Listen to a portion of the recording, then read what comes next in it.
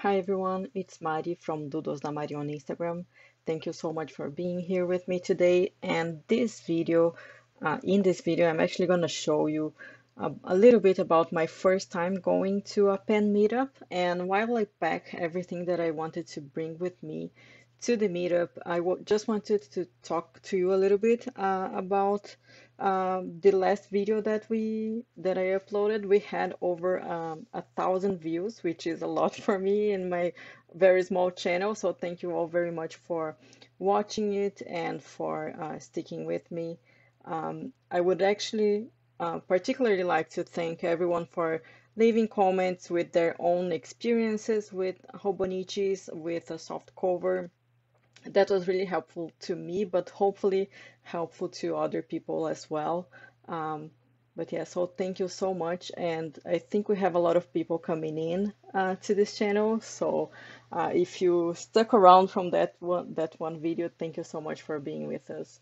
But basically, this part of the video, I'm just showing what I wanted to bring with me to the pen club meeting.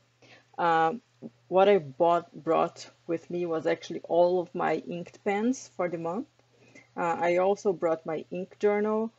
I brought a TN with a watercolor insert. I'm gonna show you why soon.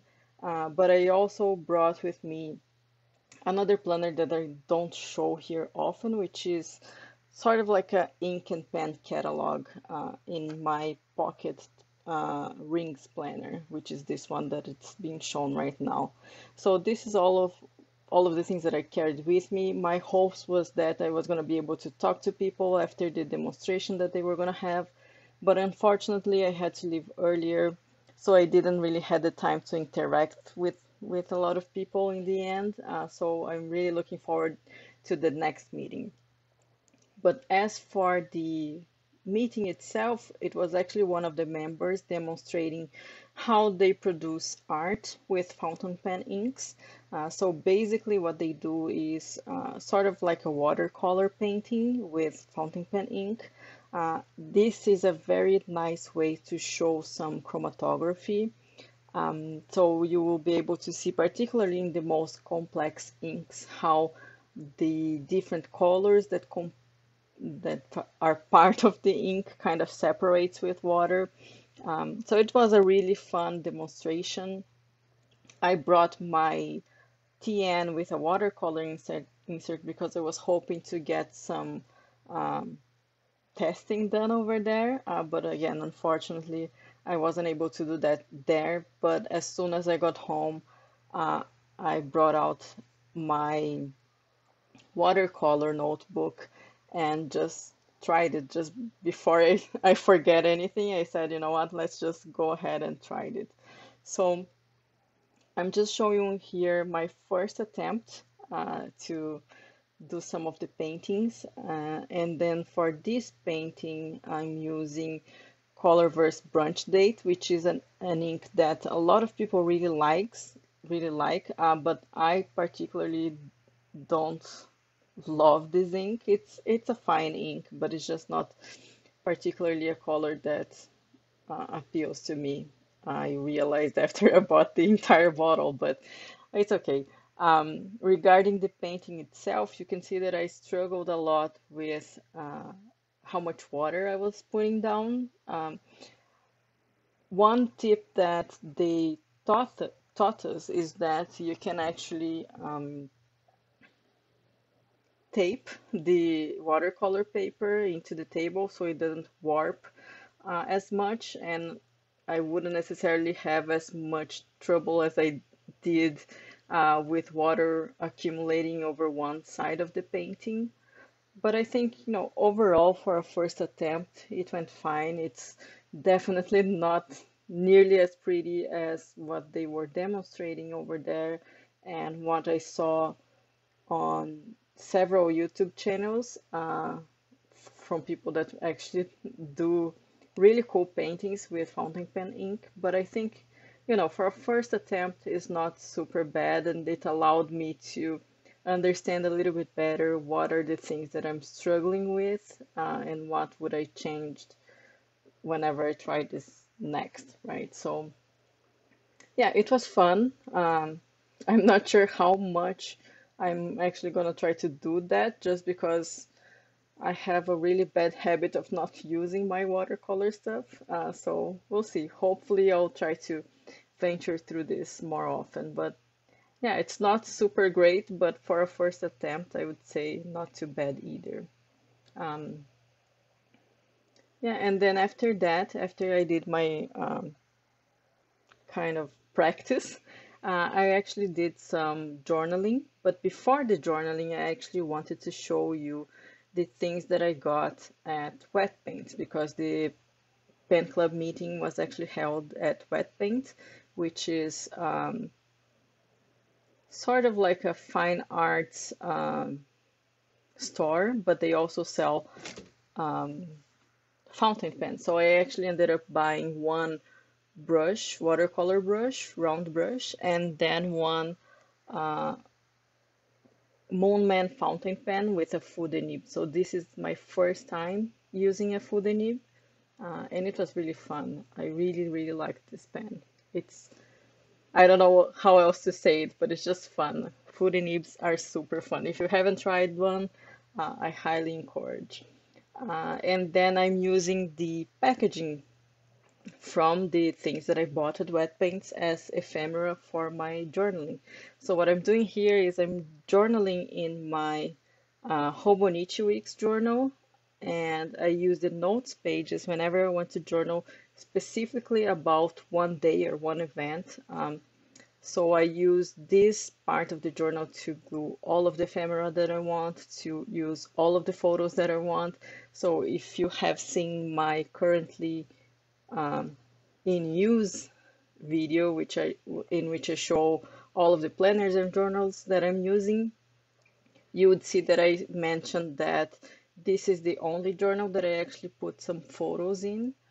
So it's starting to get a little bit bulky, but I kind of like it. Not always though. Sometimes towards the end of the year, I kind of wish I haven't put so many things, right? Because it starts to get hard to write. But in the end, I really like how it looks. I like um, being able to use all of the things that I get, even the packaging. I think it's fun.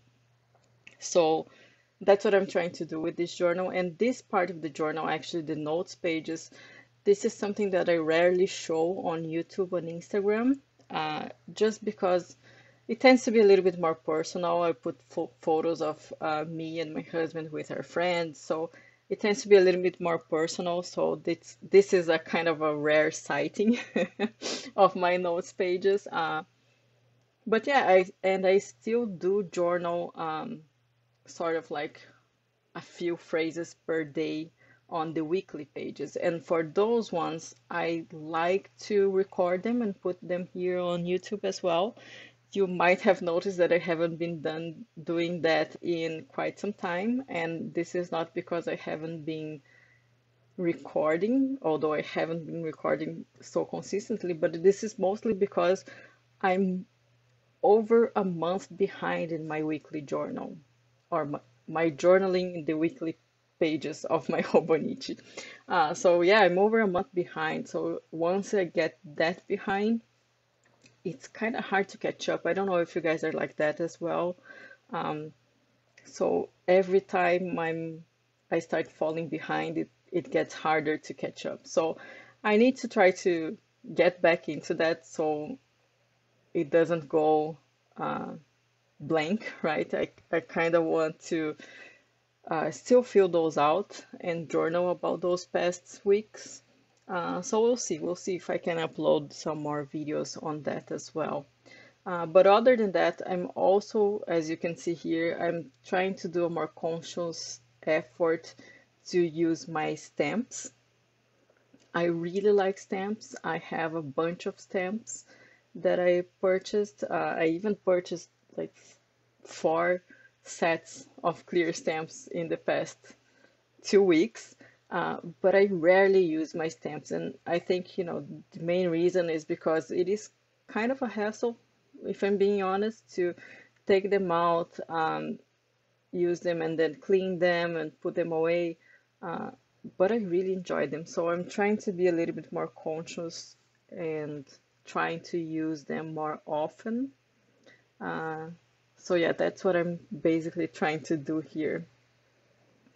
So I think that's pretty much it for this video. So you're gonna see that after I finish stamping, I'm gonna do some journaling. It's gonna be really short. That's how I usually like to do on those notes pages, just like one paragraph, and then just add all of the decorations that I want.